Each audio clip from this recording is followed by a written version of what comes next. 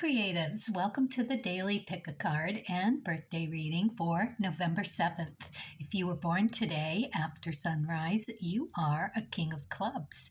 If you were born before sunrise, you're actually yesterday's card, which was an Ace of Diamonds. So I'm going to read each card individually, then all together for the collective. We're going to talk about what kind of energy we might be bumping up into today and how we might navigate the card's messages. Then a special birthday message for you, King of Clubs. This is your solar year cards. They are here to help you help yourself, raise your vibration, and energize your manifesting abilities. All right, let's get started with card number 1. 2 of Clubs. Great way to start the day. Knowledge is power. Let's get some answers to some questions because there are lots of questions. And how is that going to come to us? It's going to come to us through that intellectual knowledge where we learn what we absorb from the environment around us, who we listen to, what we listen to, read, what our interests are, and how deeply we take them, and how deeply and meaningfully do we share that knowledge? What do we do with it? Those are the questions we're asking ourselves today. Under this King of Clubs, it's incredibly good energy and high vibe. It is old soul knowledge. It's deconstructing and rebuilding who you think you are when you let go of some limiting beliefs. So this could really be something in that category of having something come to you, you realizing that, time for an upgrade. I need to spruce up that resume. I've got so much more to add to it. I'm seeing things about the business that could really improve things that I hadn't seen before. This is amazing. It's that kind of energy around this 2 of Clubs. So, yeah, it is a take action card. It is willingly moving toward finding the answers. So look for those synchronicities and just let it happen. Let's look at card number 2. We've got the 7 of Diamonds. So 7 gateway cards. We are looking at the end of the week and that connotation that we are already in with Scorpio, the Death card. So this is really interesting that this is here because the 7 of Diamonds is also energized by the 9 of Hearts. So if you've got a 9 of Hearts in your chart, think about that and pull that thread. It's a 9, so you're going to want to go to K2, see where if you have 9s and where your K2 is, and it's going to be something to do with that. It'll have something that you need to release, right? The Death card connotation, we're doubling down on this. So this is all about that necessary transformation. This is about maturity and growth. You're letting go of something that is not working. It's broken. It needs to be out and have something new come in. That's what 7s do. It's also the Millionaire card. So this is like a 1 in a million chance. You have to take some calculated risks with this. And it's hardworking, but it's also very charismatic and very fortunate if you do the calculated part. All right, and it all has to do with a positive attitude with the 7s. Let's look at card number 3. The Four of Hearts. This is lovely. This is in the chart of the card of the day. It is in the moon position. So look to see if you have the Four of Hearts in your chart somewhere. I do.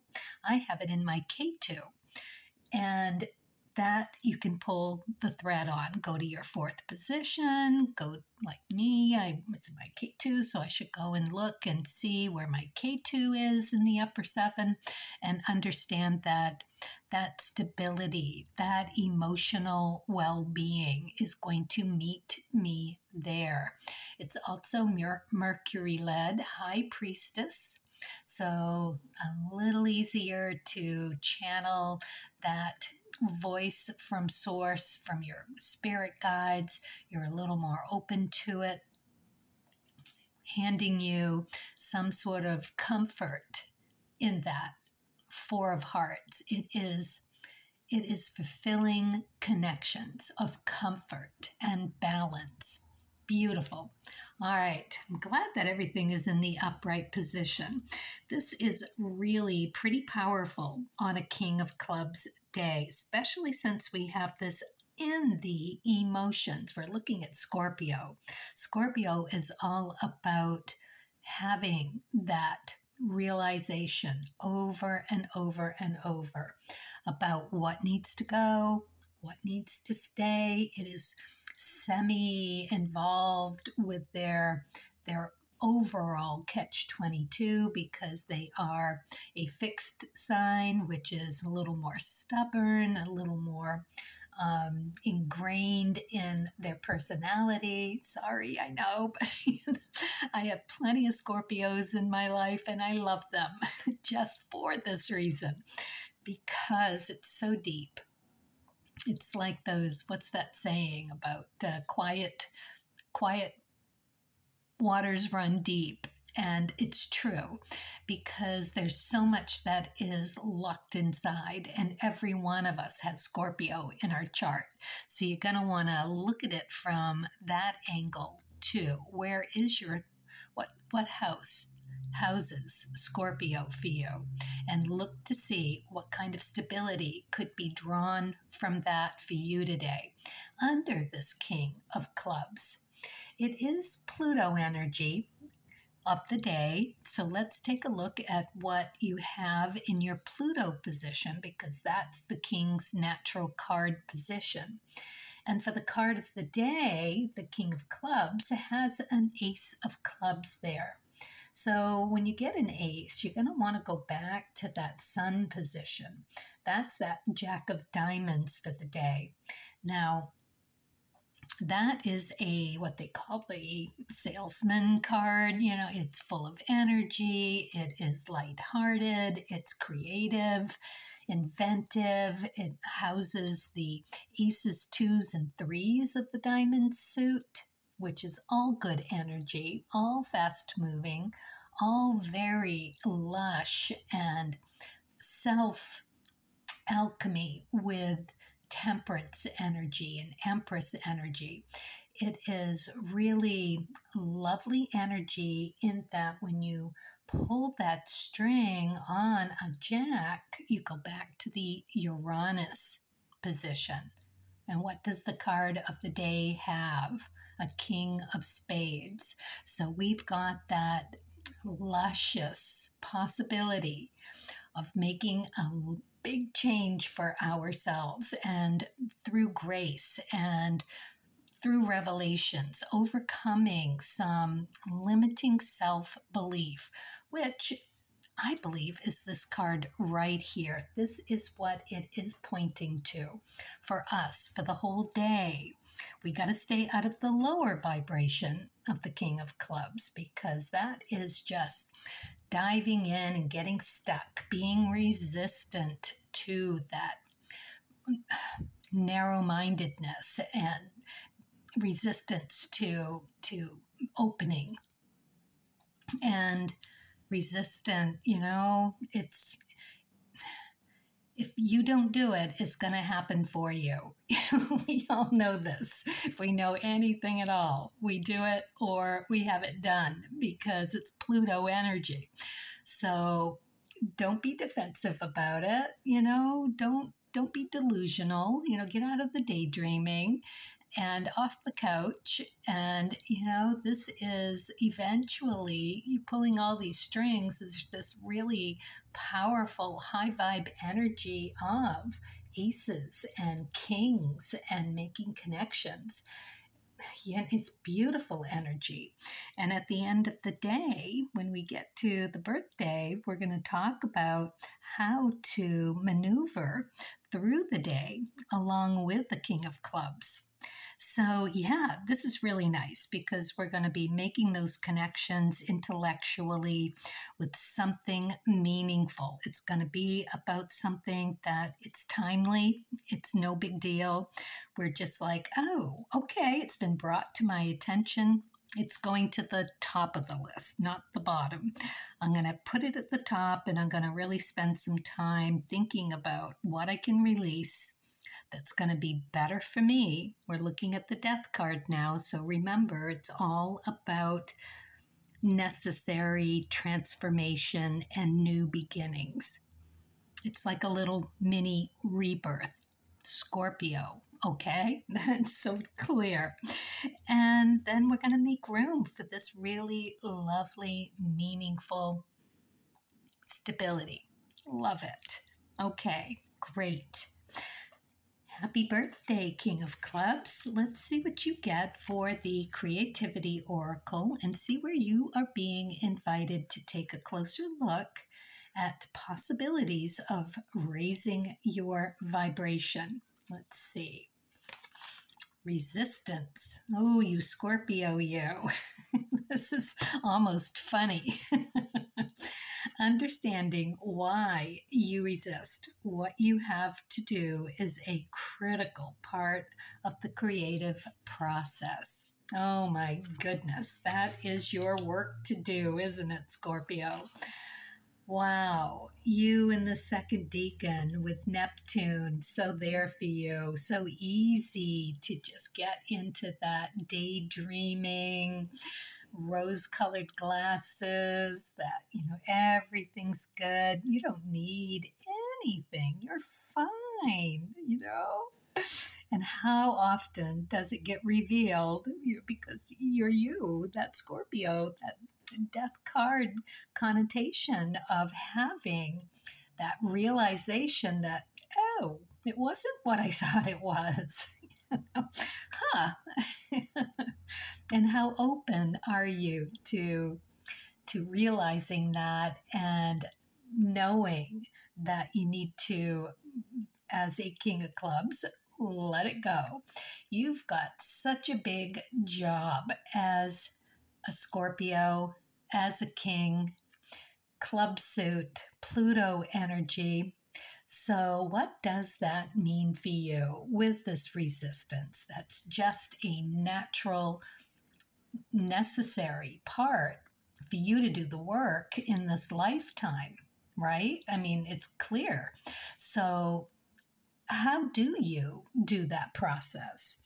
Well, for you, your chart, you want to go to that eclipse, the Eight of Diamonds, because the Eight of Diamonds is that Rahu, Queen of Hearts. So you need to open to the Queen of Hearts, which is really that Neptunian energy, and get grounded in the fog of intuitiveness. I know it sounds crazy, but you of all people can do this. It is what you're built to do if you know how to do it. So your ecliptic path, that Eight of Diamonds, beautiful card for you to have because that is a validation of self. So that is what you are in this lifetime to do. Diplomatically, not as a dictator, but diplomatically deciding the pros and cons of an 8. It is so well balanced. And it's also this really fun connotations of the Hanged Man, where you get to look at things upside down, sideways, inside out, And then you understand better, more in depth, more knowing of self and where you want to take it. The new you, being that King of Clubs, that is what you are being asked to do in this lifetime. Why? Because when you do, you open yourself up to changing the world to a higher vibration just by being you. How lovely is that? It's gorgeous. All right, let's see what you get for the Spirit and Nature card. The Queen of Hearts, of course. There you are, your Rahu. That is exactly where you need to go and take a look. Queen position is the Three of Hearts. So yeah, it's a little fast-paced. It is that Neptunian energy again, full of Neptune all over your chart. And you as well in that second decan, Neptunian as much as you can be. So for you, that fog, that elusive, intuitive, psychic ability that you have in that knowing, just that aura is just the most perfect way to describe Neptune to me. And it is that tingly sensation, you in that bubble, bumping up against all the energy out there, taking it, sorting it through with that Three of Hearts, feeling it through. And then you get to be the Queen of Hearts, which is a beautiful card, absolutely beautiful, intuitive and knowing and balanced and stable in the best of times. And even in the worst of times, it can be incredibly inventive and incredibly creative. So if you channel that lower vibe, you could come up with something absolutely extraordinary as a juxtaposition, I guess. Nice. All right. Is there anything else here that needs to be said? No, I think that that was it. So let's see what you get for the Wishcraft card. Magical rocks. I am grounded and creative. Perfect. Well, that is not a bad place to be asked to go to take a deeper look into how you resist and what is that about it that is crucial to your creative process. How you love yourself, how you nurture, and how you stay grounded through that Neptunian experience. I love it. All right, well, happy birthday.